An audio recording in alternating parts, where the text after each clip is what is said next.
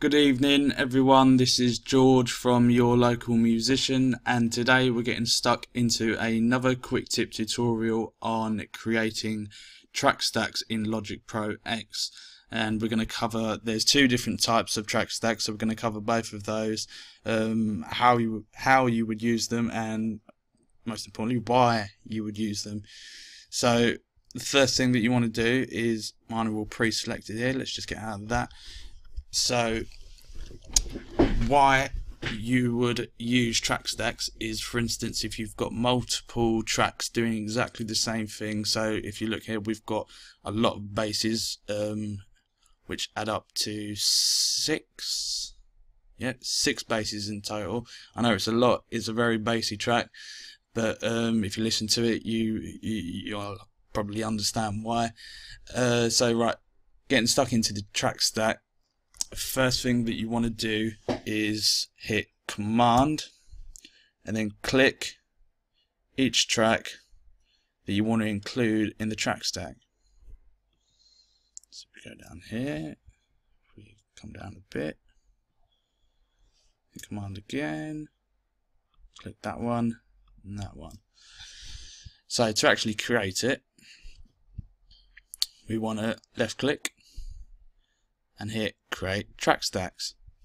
So there's two different types, one that's called a folder stack, and in this little drop down here it gives a little detailed description of what a folder stack is. So a folder stack is a basic track stack that lets you mute, solo and control volume from the main track.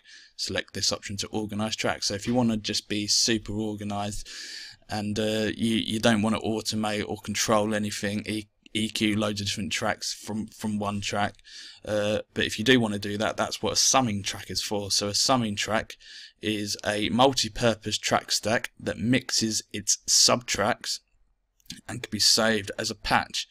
This can also blah playback tracks or remote control recordings, audio subtracks. So it's a really great way of creating submixes, and this is all track stacks are just a really easy way of creating group tracks. So if we create that, so this is a summing track, so when we hit that, we've got this option that pops up here, which is a sum track. Think of this as a master track for your track stack. I'm saying track stack a lot, but you know. So now let's say, for instance, I've got all these basses and I want to EQ them all at once. I can roll a bit off. Probably hear the difference. So let's take it a step further and use a filter.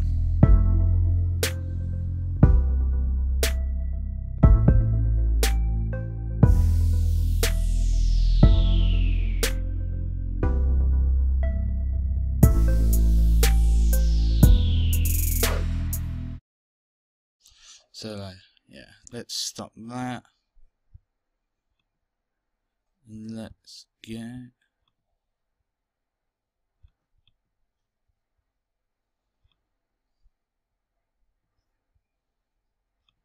click down there. Let's go over to waves and let's get the one knob filter. We can just find it. There it is. If you don't have the one knob filter, I recommend you really get it. I've got it. It's by Waves. I think they do it in the silver and the gold collection. I think even the one that's down below the silver that they do it in. But it's really good. As you can see, it's just one knob. Nice and easy. So what we want to do is we can actually automate all those tracks at once. So if we go up to one knob filter and go filter, so here's our bit of automation right here. So let's let that play out.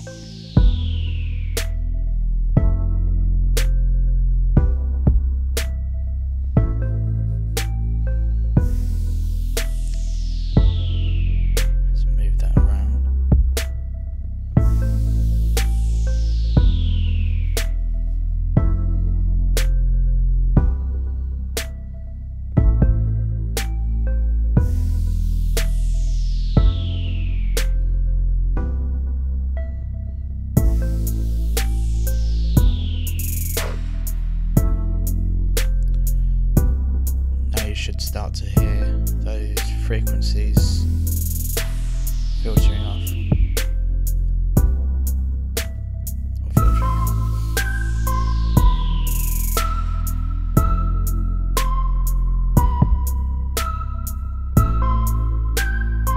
Yeah, so that's sort of the basic thing of using track stacks. You can get a lot more involved in it. You can do a hell of a lot more, compressors,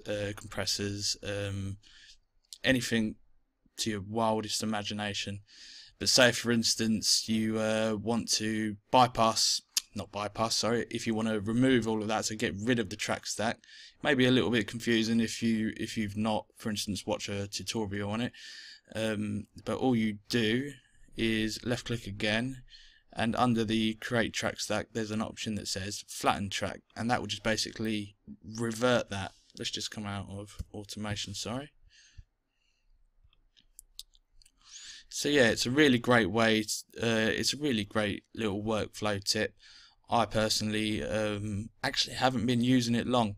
I really wish I had done it a long time ago and started using it a long time ago, but it's a great thing. I like to group tracks together a lot more now, and it makes editing and mixing a lot more simple, rather than doing, you know, EQing different parts on different tracks, and they're just doing the same thing over and over again.